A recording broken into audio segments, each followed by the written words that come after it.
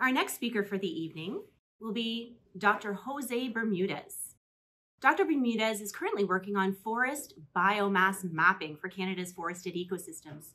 He describes himself as driven by his curiosity to improve himself, gain knowledge, explore, seek novelty, and to just be happy. Tonight, he will discuss the increasing global temperatures and the resulting increase in insect infestation. Looking at this insect infestation, we know that it impacts our forested ecosystems. You will learn how remote sensing technology can now provide important data for potential early detection that can allow us to monitor growing pest populations. Please welcome Dr. Jose Bermudez. Today I'm going to talk about the impact of climate change and defoliation caused by insects. So this is a topic that most people doesn't know. So most people, when asked about climate change and its consequences, normally think about the intense droughts, water scarcity, severe fires, rising sea levels, flooding, melting polar ice, and some other catastrophic consequences. However, another equally important consequence is the increase of defoliation caused by insects. So in this image, we have an example of how insects is the leaf. And formally, defoliation is defined as the relative amount of missing needles or leaves in the central crowd as compared to a reference tree. So what is the consequence of insect defoliation?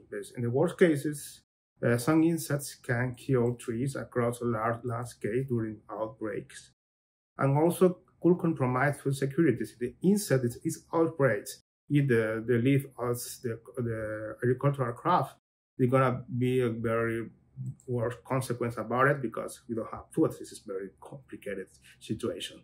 So why does climate change affect insects defoliation? Well, there is a direct correlation between the temperature and the amount of insects. So as the temperature increases, the abundance of the insect also increase. And this is because the insects are cold-blooded. And that means that their metabolism and the activity is very regularly influenced by the temperature on their bodies. And the temperature of bodies is almost entirely depending on what the surrounding on the environment is. So we can summarize this as a low temperature inhibits activity and higher temperature usually stimulates the animals. So one of the consequences of increasing the temperature is that the number of generation also increase because the activities of the insect also increase. There are an expansion of the geographic range because some areas are now accessible for the insects. Could be outbreak, increasing the disease transmitted by the insect because we have more transmitters, more vectors that transmit the diseases. Also increase on the increase on the weathering survival. So that's because the reduction of the cold season, then we're gonna have more insects and some other reasons. Okay, so why is it related to the climate change? Climate change, we said, it refers to the long-term shift in temperatures and weather pattern. So this change on the temperature can be caused by variation in the solar cycle that is natural, or may be caused by humans, primarily due to the burning of fossil. So there's some projection in increasing the temperature for the next century. So it's estimated increasing the temperature in the climate change indicate that in the last scenario, we are going to have increase at 5 Celsius degrees in the next century.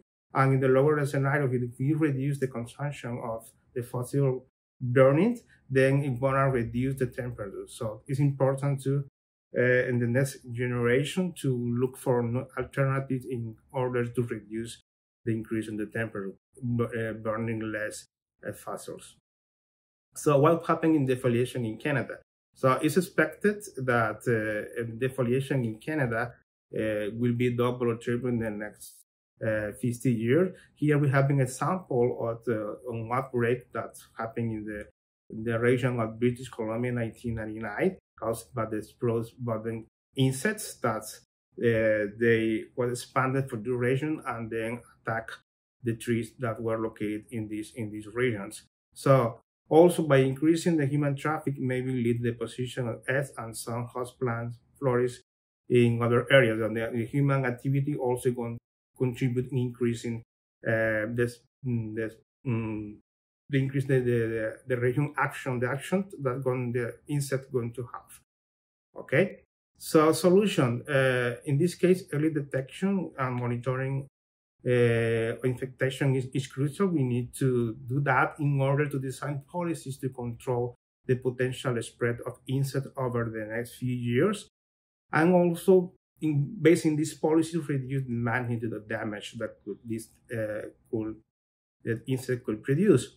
So, but what happens? How we can monitoring that area for decision making? Here we have an example of a big area. So it's almost impossible to access to the region and then collect information about if the region was affected or not by insects. So manual inspection is demanding and time consuming. It's difficult to access to some dense regions, and then cover that area is infeasible. In this scenario, we have the remote sensing emerged as a cost-effective tools that with this technology we can cover less areas. Now we have free available image with high spatial temporal resolution. That means that we can observe very in detail in space the information that is on the air and also with the higher frequency in time.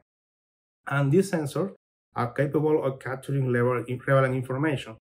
So, but this remote sensing is formally defined as the science of art obtaining information about an object, area, or phenomenon through the analysis of data acquired by a device without contact.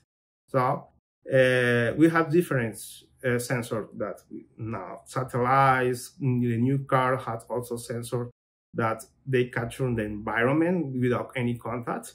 Like a camera, a cell phone is also a remote sensing device. So based in this sensor, we performed some preliminary studies of insect defoliation in the region of Ontario.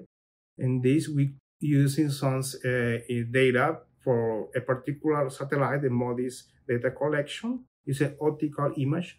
Based on this information, we extract some features that is related to the spectral information and thermal data.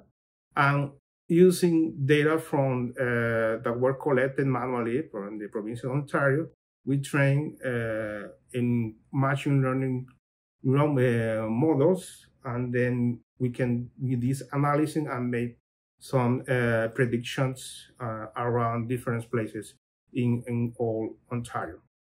So the preliminary result that we have this map that's where the blue colors indicate low probability of presenting insect defoliation, and the red color indicates high probability of having insects. So we perform this analysis during 3 years, but we need to extend our study for more years in order to consider more variables. So one of the next steps is to extend analysis for 1 decade, perform field validation over node monitoring region in order to verify that our model is predicted, have high accuracy in its predictions, and also incorporate some measure of uncertainty in the machine learning models. So this is our team that we are working in this project for the Gosamo Remote Sensing Lab. Thank you very much. Thank you so much, Dr. Bermudez. This topic actually really hit home for me. I know that I've seen some of those insect-infested leaves in my garden. So looking at a question from our audience, it's one I've actually had before as well. In Canada, we are seeing an increase in many insect populations, including ticks, Japanese beetles, and tent caterpillars. Is it possible to use remote sensing technology to inform things like pesticide use or prevention? Well, and in the case of remote sensing technologies, we can have some information about the presence or not presence of these insects, depending on the sensor that we are using of, and the data that is provided, because we need some reference data in order to train the models to identify that the insect. So in this case, it's possible to do that, depending on the technology that we're going to use to perform this analysis. Very good. Thank you so much, Dr. Bermudez.